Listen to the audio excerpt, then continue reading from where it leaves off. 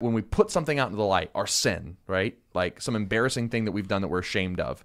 And we think that if we put it out into the light, everyone will see it and will be disowned and will be mocked and laughed at. And what John is saying is like, no, those who have fellowship with Jesus know that his blood is going to constantly forgive them from all their sins. So they live in the light, constantly confessing their sins open-handedly. They never hide their sin. They never make excuses for their sin. They never say they were without sin, right? Right. They live in the light. To live in the light is to live a life of confession, to live a life that says, oh, yes, I did that and Jesus forgives it.